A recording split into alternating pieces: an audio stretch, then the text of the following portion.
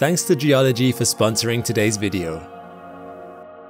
Black holes are one of the most mind-boggling aspects of space. For a start, they aren't actually objects. They are the result of the extreme warping of space-time. And because of this warping, some really weird stuff starts to go on around them that will change your perspective of the way the universe operates around you.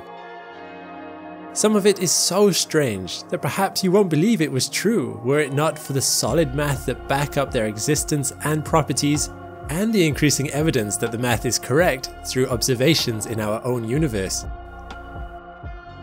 I'm Alex McColgan and you're watching Astrum, and in this series we will be exploring the unexplorable.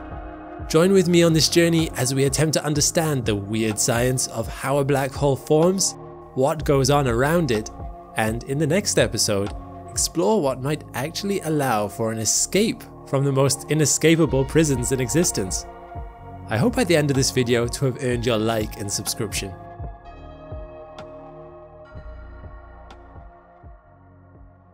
Black holes come in a variety of sizes.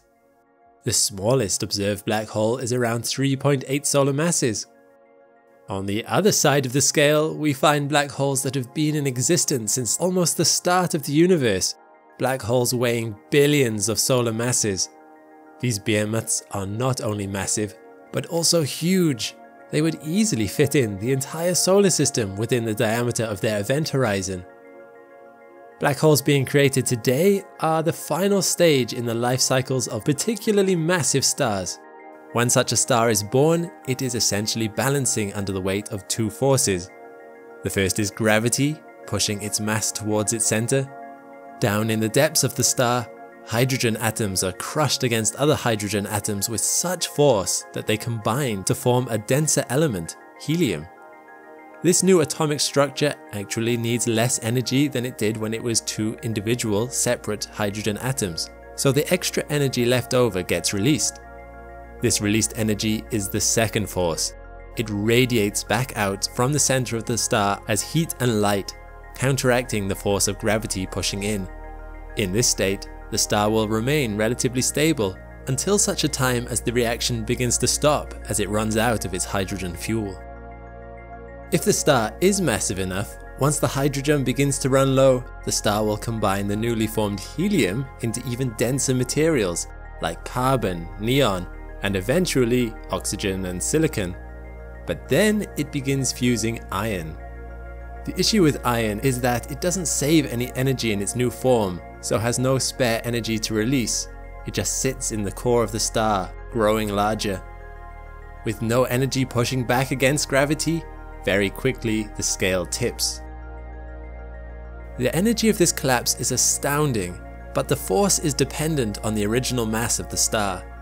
Like a hammer striking on an anvil, the mass of the star rushes down to meet the core with such force that the rebound of that blow is what we call a supernova.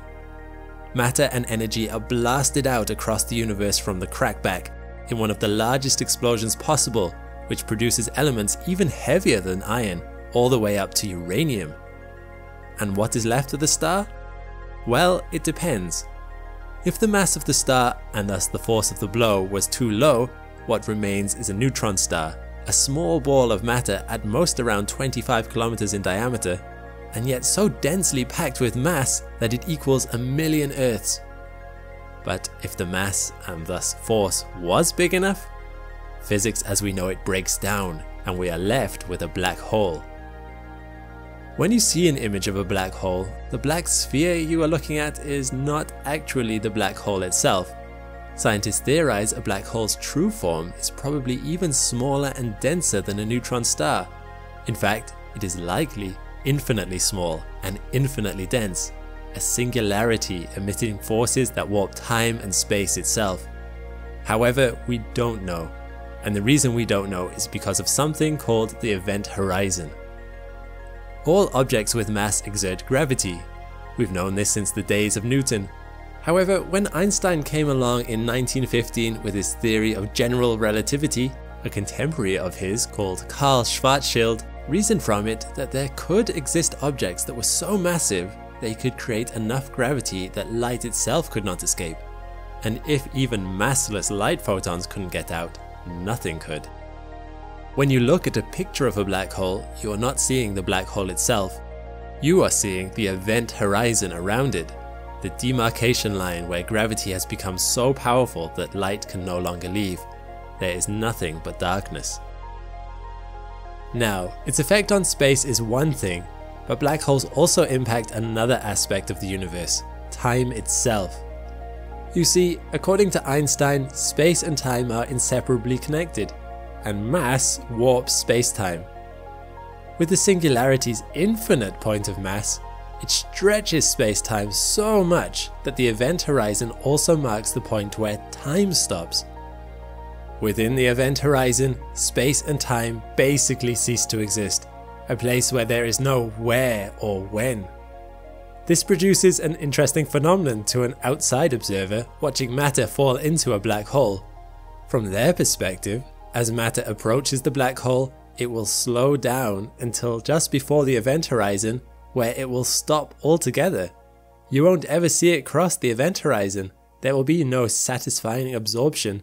Instead, the matter will gradually dim until you can't see it anymore.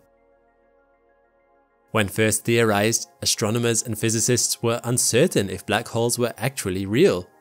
It was only 40 years later that the first evidence of a black hole was recorded. In 1964, using newly developed X-ray satellites, scientists noticed an object in the constellation Cygnus that seemed to be emitting a large amount of X-rays.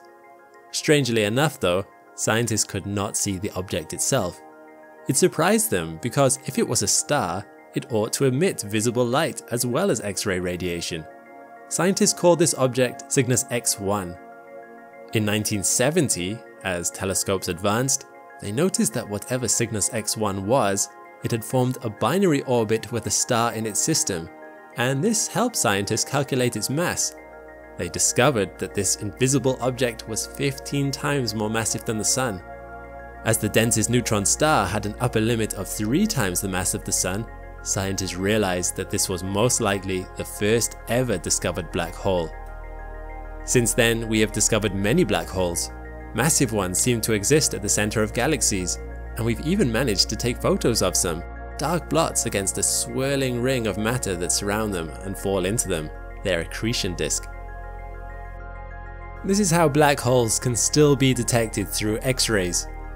While black holes can't emit visible electromagnetic radiation themselves, the X-rays that come from them actually originate from their accretion disks, where infalling matter gets heated to millions of degrees Celsius through intense friction. Black holes with no infalling matter are basically invisible, with no bright accretion disk to spot.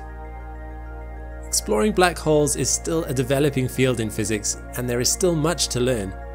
From what we have learned so far, you may wonder if a black hole could ever stop being a black hole, or will it grow forever until there is no matter or radiation left in the universe? It would seem so. However, in 1974, in his paper entitled Black Hole Explosions, physicist Stephen Hawking postulated that there was actually a way that energy, and thus mass, could leave a black hole. But to understand why, we have to get into some extremely weird theory. We need to examine some principles of quantum mechanics. But first, let me ask you a difficult question. What is nothing?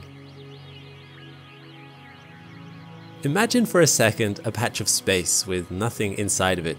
It has no atoms of space dust, not even radiation passing through it. As near as can be seen, nothing exists within it. And yet, is there really, truly nothing there? Something fundamental exists here, and we can tell that this is the case when a beam of light travels through it. If you are familiar with the properties of light, you will know that light is actually waves of electrical and magnetic charge that are constantly propagating with each other forwards in a straight line.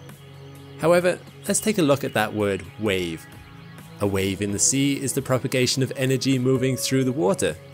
If you were to look at an individual particle of water, it's not really going anywhere except in a circle. And yet, because it passes energy to the atoms next to it, energy travels towards the shore in a constant motion that goes all the way to the beach. Similarly, a sound wave moves by passing energy between air particles, with each particle only moving a tiny bit, becoming energized and then passing that energy to the next particle in line. But in our vacuum of space, where there is nothing in it, where our photon of light is traveling in waves, have you ever stopped to wonder what exactly is waving? This hints at a fundamental something that exists even in nothing, a fabric that makes up all of reality itself. Quantum physicists call this something a quantum field. Quantum fields are tough to wrap your head around, but they are inescapably important when it comes to understanding the fate of a black hole. And this is something I hope you'll join me in the next episode for, where I will explore this in depth and hopefully in a way that doesn't require a major in astrophysics. But for now, let's look at science a little closer to home. Picking the right skincare product might seem as foreign as quantum mechanics, but it doesn't have to be that way. With geology, skincare is not a gamble because they are scientifically trusted ingredients, salicylic acid and retinol, which are proven to help against wrinkles, acne, oiliness, and dark or puffy under eyes. And yes, everyone's skin is different, which is what makes their purchasing process so great. Through their questionnaire about your skin, they can tailor the formula of the product just for your skin type. Knowing that gave me a lot more confidence to use the product myself. They have great reviews and a really great deal on right now, as by using my link below, you can get 50% off a 30-day trial set so you can see for yourself if it works for you. And beyond that, you will get a permanent 22% discount for life on their products going forward. Their subscription is flexible and you aren't locked in, so I highly recommend giving this a go. Thanks for watching. Want to know more about the most active black holes in existence? Check out my video about them here. Thanks as always to my patrons and members for supporting the channel. If you found value in this video and want to support it too, check the links in the description below. All the best and see you next time.